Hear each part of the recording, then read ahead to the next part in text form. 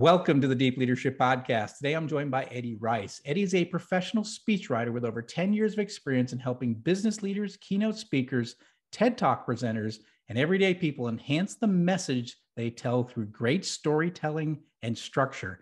He loves creating strong narrative-driven speeches that focus on balancing emotional and thought leadership content. He is the author of a new book called Toast: Short Speeches, Big Impact. This book provides a step-by-step approach for brainstorming and designing the perfect speech. Now, public speaking is an important part of leadership, so I'm excited to have Eddie on the show so he can share some of his best practices. So Eddie, welcome to the show. Thank you, John. I'm glad to be here. Yeah, it's good to meet you. Good to have you on the show. And I'm really excited about this topic because it's such an important issue for leaders. You have to be able to know how to speak in public.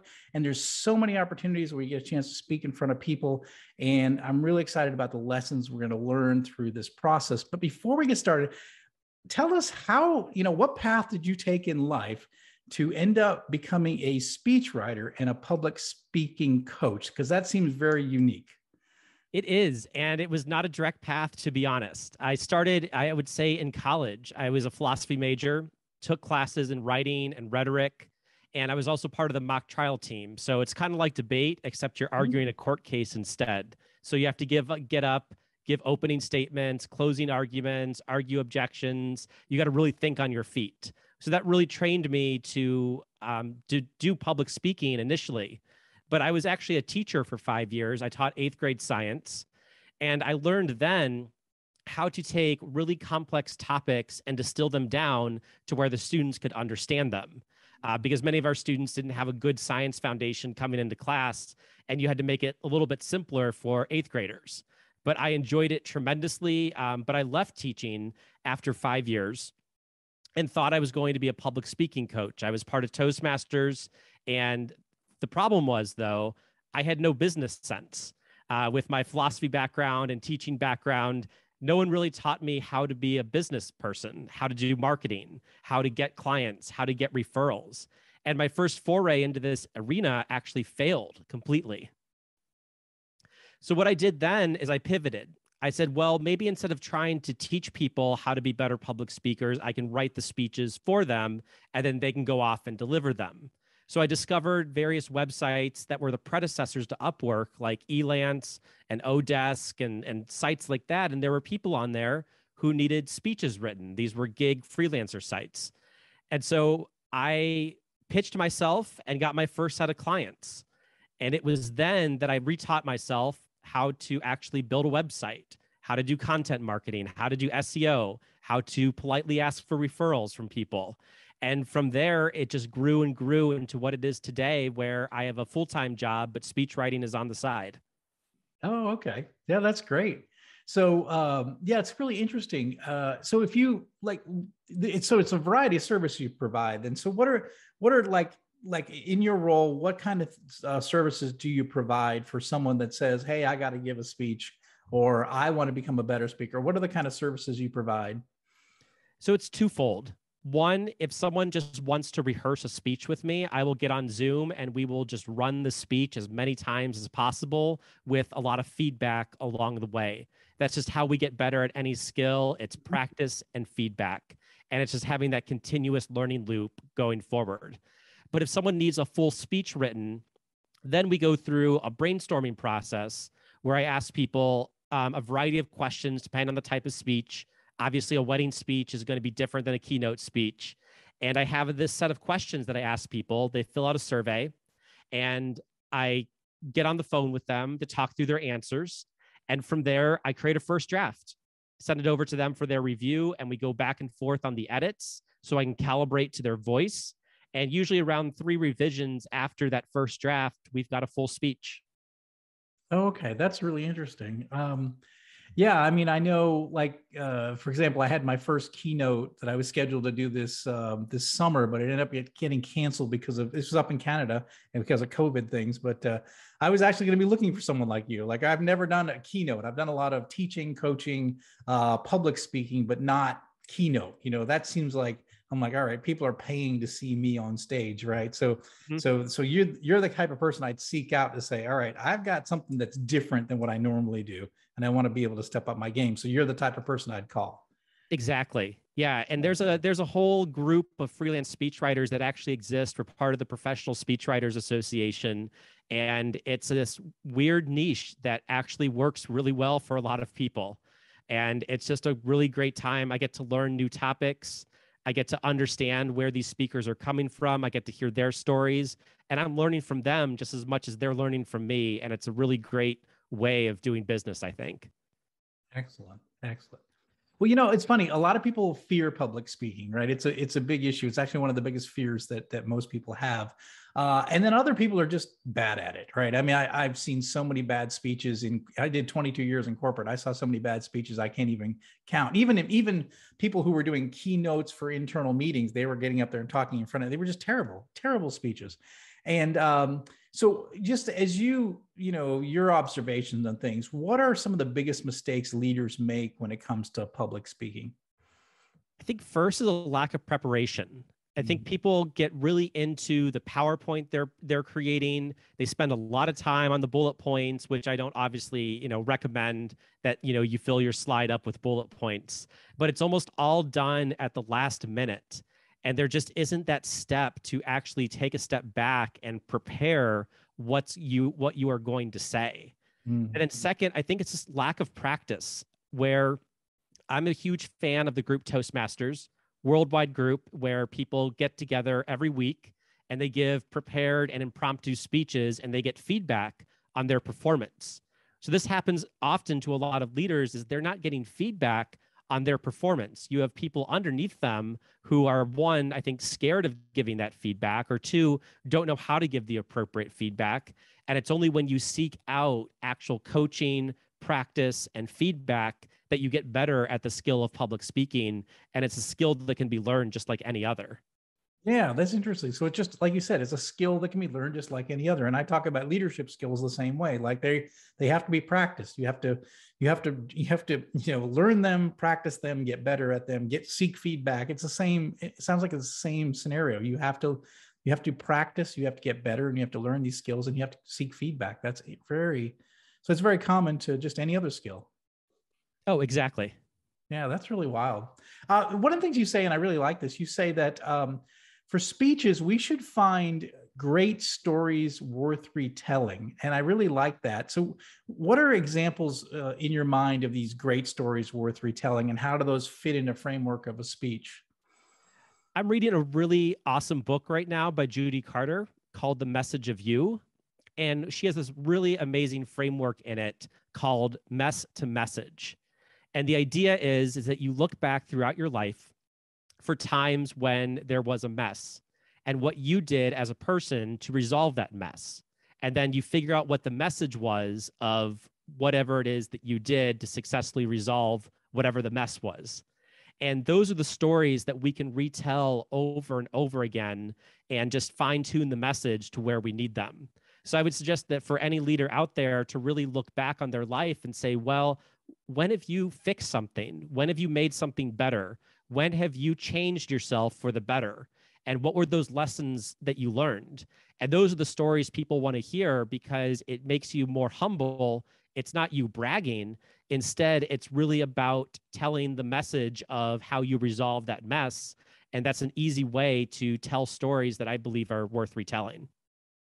So in other words, you take your listeners on a journey with you. Instead of you kind of projecting your message to them, you're saying, let me take you on a journey, and in this journey of discovery in my life, or something that happened in my life, or some situation, and you take them along, and then there's lessons along those stories, and so you're more likely to pull them into the speech, right? Is that the hope when you do that, when you're telling a story and kind of bringing them along?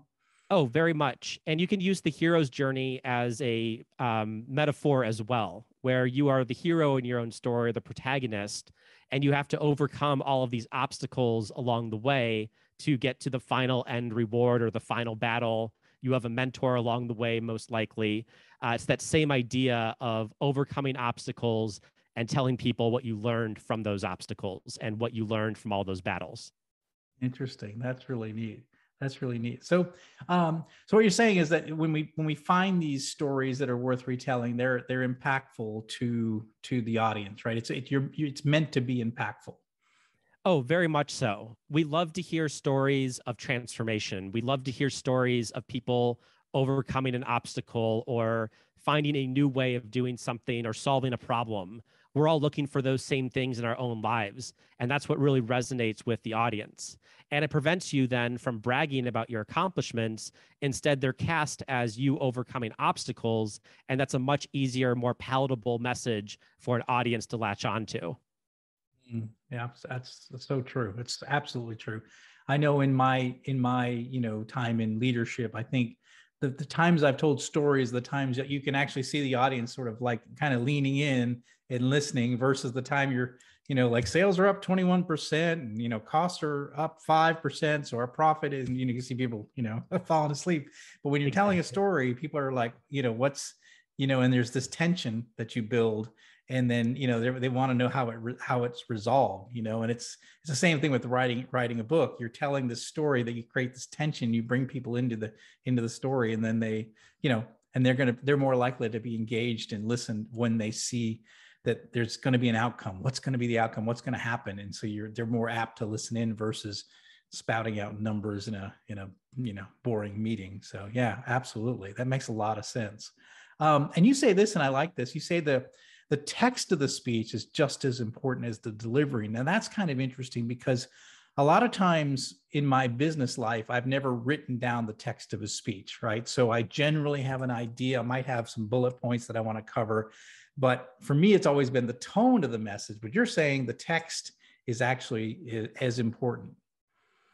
Yes, I think it really goes back to when I work with a lot of leaders who don't have a clear message. And I think it's understanding that you have to have a clear message first and then delivering it. So in your case, if you've got your bullet points, that's great. And then you can just go up and deliver them. That's, crystal clear on the message. So one of the things that I do with clients is I make sure that when we're writing a speech together, I have them write down what their main message is in one sentence. And then we use that as an editing tool for the rest of the speech, where we ask ourselves, okay, this content we're about to put in, does it relate to the main message? Does it support the main message? If it does, it goes in. If it doesn't, it goes out. And it's pretty simple, but it helps, stave off like really bad jokes or irrelevant stories. And instead, it really focuses the entirety of the speech on that message and that theme that the person wanted to get across. And it just makes their overall then delivery easier because they have that clear message that they can get across to their audience. Yeah, I like that. So I think it's TED Talks that say, what's your big idea worth sharing? What's the big idea? And I'm sure that as you're working with someone who's given a speech, that's kind of the big question. What's the big idea that you're trying to share, right? And you want to keep everything around consistent with that theme. Yes, I think TED Talks are a wonderful example of that. Some of the best ones out there have that one clear message that they're going to get across in 12 to 18 minutes. And they deliver, and those speakers deliver it, and they deliver on it. And that's what makes the great TED Talks so great, is that one crystal message. So I would suggest anyone out there looking to improve their public speaking skills, one other thing you can do is watch great speeches. So find the TED Talks that you like, find the commencement speeches that you like, and start to really, break down why they work. Ask yourself what stories were told, what direction did the speaker go in? What were their main points? And if you can ask yourself those questions, you're going to become a student of the craft, and you're going to help improve your own public speaking in that way too. Yeah, that makes a lot of sense. And those are great example. And even there, they'll show pictures. So you might be quite, asking, well, how does PowerPoint fit into this thing, right? But if you look, and sometimes they'll share photos, but it's typically not a lot of words, and it's typically pictures, and it relates to the story versus putting up 100 slides with 10-point font, tons of letters on there. But I think you can use pictures, but it has to be impactful, right? And that's what you see in TED Talks. Oh, very much. And I think all the slides that I've seen at TED Talks are really just great examples of amazing slide design. And I think I would love, I guess, for everyone to get to that point where they take the bullet points off their slides and Yeah. instead just put up a picture that gets the point across instead. I even recommend to people that even if you are going to have PowerPoint, that you plan your presentation, before you create the slides, so that one, if the slides, are corrupted or are missing, you still have your presentation, but then it also creates tighter slides when you have the words that you know that you're going to say, and then your slides are there just as support items. That makes a lot of sense. That's great. Well, I was looking through some of the stuff that you've got on your website. One of the things I liked, you said, when it comes to leadership, one of the areas where we do speeches, if you will, is promotions and awards. And I've done this a lot over my career. So, you might gather a group of employees together, and Joe just got promoted to manager, and so you congratulate him or what have you. Or you might have a service award, or somebody won the quality award for the division, things like that. So I've done a lot of these. But you say that these are really important, and you say there's some things we need to remember when we're giving these speeches. What are some things that we should need to think about when we're acknowledging employees? One, you want to honor the person and honor the event. If you can do that with any type of toast, award ceremony, speech, you're going to be in a really good spot. So the idea here is you want to tell about the great deeds that the person did to achieve that award. But then, of course, you want to talk about the meaning of the award itself among the organization and what impact that person had on the organization itself. So it's almost as if you are talking about the award and the person at the same time, but you want to bring those two elements together. And if you do that in your award speech, it's going to be more memorable, I believe, to the employee and to the employees that are listening. Yeah, I like that. I had when my young career, I was an engineer, and I won a global patent award. We patented some idea, and I was on a team that did it. But and the head of engineering globally presented us with a watch, and it was this Rado watch. But then he talked about the watch and how it was a breakthrough in technology, just like the work that we had done. And so he tied the gift that he was giving to the work that we had done, and made it a kind of a special evening for all of us. And so when I was thinking about what he said, that was a great example of someone doing a speech right and honoring the event and honoring, how important this was. But he did it in a storytelling way where he had this watch, that he gave each of us. That's kind of interesting. That's wonderful. That sounds like an amazing speech. I love it. Yeah. So maybe he was doing the right thing a long time ago, right? So yes. Some people are doing things good. That's good. But hey, let's talk about your new book. It's called Toast: Short Speeches, Big Impact. Why did you feel the need that you want to write some of these ideas down and get it out to people on a mass level? First, I always felt like I had a book inside of me as soon as I started to become a writer. And I think anyone who's a writer just has that book inside of them that they say, one day I'm going to write a book. Well, yep. I decided to make my one day, now. But what I did is I took all of the questions that my clients would come to me with in the speech writing process, especially for toasts, for weddings, for retirements, for awards. And I just wrote all of those questions down. And then I said, well, what advice would I give to them in these situations?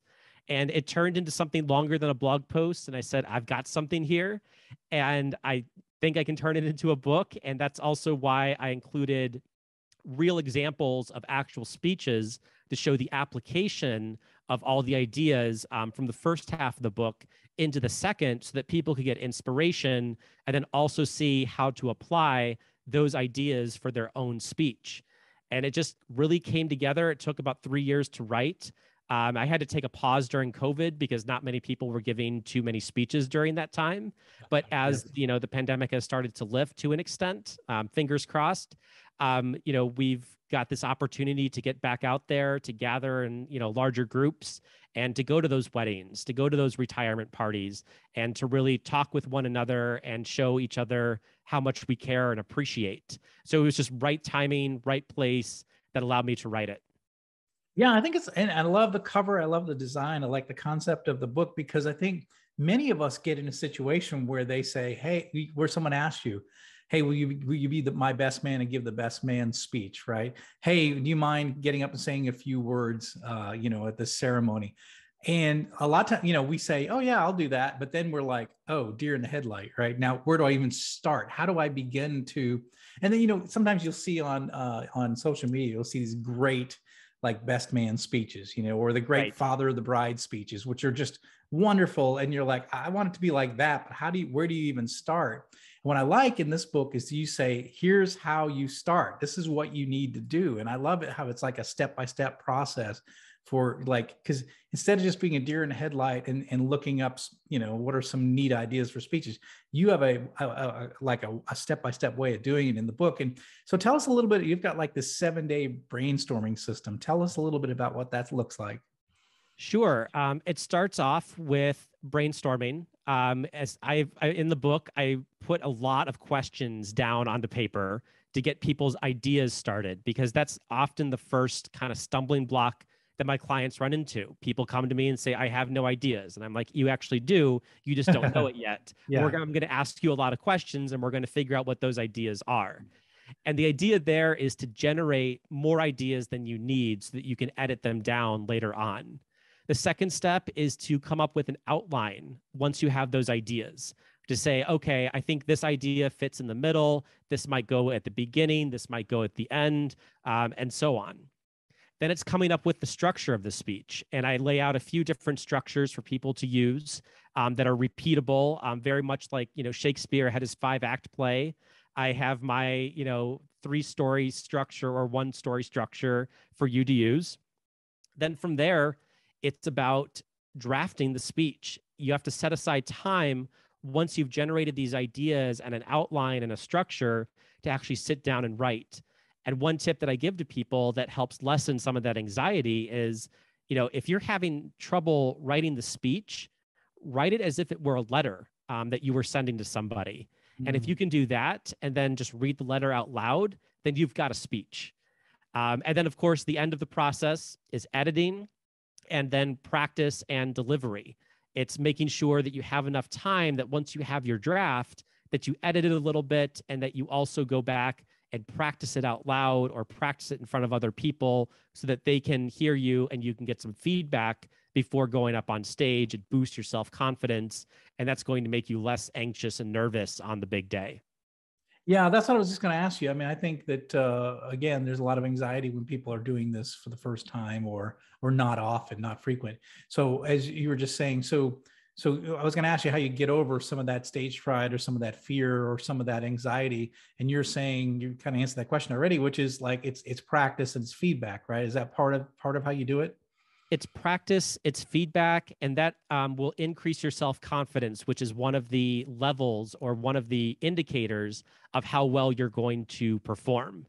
And then I'm also doing some research right now on stage fright and anxiety.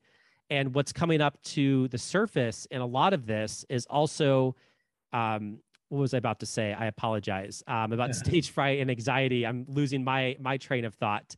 It's giving yourself the out to not have a perfect presentation. Yeah. It's saying that 90% is okay. Yeah. So if you were like an athlete and you were trying to get, let's say, a tennis ball over the net at a certain speed, if you can't do it at that speed, at least try to get the ball over the net.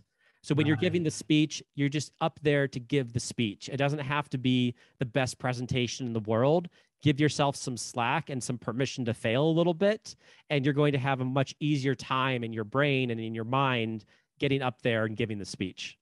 Yeah, yeah. I like that. Just give yourself a little permission not to be perfect, because that's what humans are. We're not perfect. And in a normal conversation, there are a lot of flaws, right? So a speech is, yes, it's a structured event, but if you make a mistake, people are used to it in normal conversations, so I like what you say is give yourself for the permission to not be perfect and to just continue to move forward with it. So I like that. Yeah, that's really good. What about humor? I know when I've seen some of these really good videos online of Father of the Bride or Best Man speeches, it's always just really filled with humor. But how do you help people find those humorous stories and I would say appropriate humorous stories too? Because I think, especially in a wedding scenario, you've got this mixed company, and you don't want to get grandma to pass out, right? With a story. Exactly. So how do you help with that?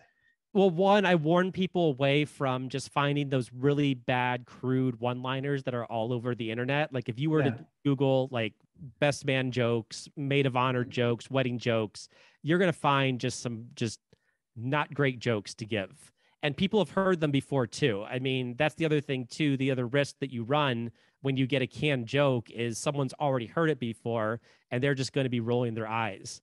So what Yeah. I tell people to do is to let your personality shine and to find the humor naturally in stories that you tell. So Mm. sometimes I've written speeches where it's been very easy to kind of uncover the humor in a story, whereas other times we just go the whole sentimental route and we don't even make it that funny. Instead, it's more sweet and emotional.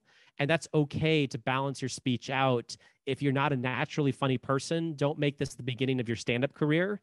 Instead, I Yes. would suggest that you look for the humor in the stories, and if it's there, it'll come out, but don't force it.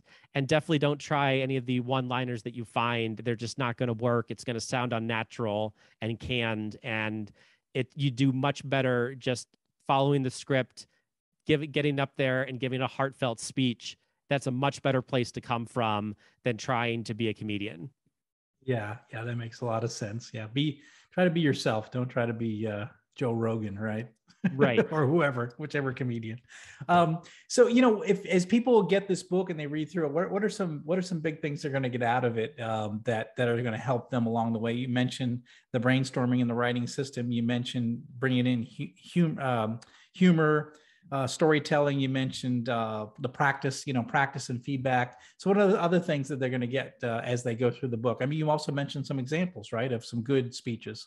Exactly. So I really love the example section. I've got 10 example speeches ranging from wedding toast to retirement to awards. And those I just love. I was just so gracious for the people that were able to share them with me. All of mine that I've written are under NDAs, unfortunately. So I had to go out and find different speeches to include. But I think overall, what the book gives you, and this is what I've been told by a few people that have read it so far, is it gives you a peace of mind. There's a comforting feeling knowing that you've got a system that you can work through and that's going to produce a speech in the end. It's the same system that I use with my clients. I didn't have to think very hard about the system itself. I said, I just wrote down what I do with people every single day. And it's going to be peace of mind that you get the most from having a system there and having example speeches to read through. It'll give you plenty of inspiration. And that, I think, is going to help you jumpstart your speech writing process to give a great toast. That's great. I mean, it's super. I mean, it's a practical book to solve a problem that just about everyone's going to run into at one point in their lives, that they have to write a speech or give a speech, and we all need a little help. Where are you going to find that help? This is a perfect book to do that. So I think that's fantastic, and I'm really excited. And this book just came out April 18th. Is that right? That's correct. Yes. Yeah, so congratulations. It's been out there for 2 weeks, and as I understand, the reviews are good, and it's so it's available. So everyone who's listening in, this book is available, and I just encourage you to take a look at it. If you got to give a speech, if you got to do a keynote, you're going to be doing like you said, a retirement, or the best man, or the bridesmaid speech. This is a perfect book, and especially if you're the deer in the headlight, like where do I start? This is the perfect book to do it. And so the book is called Toast, Short Speeches and Big Impact. So where can people find the book and find out more about you?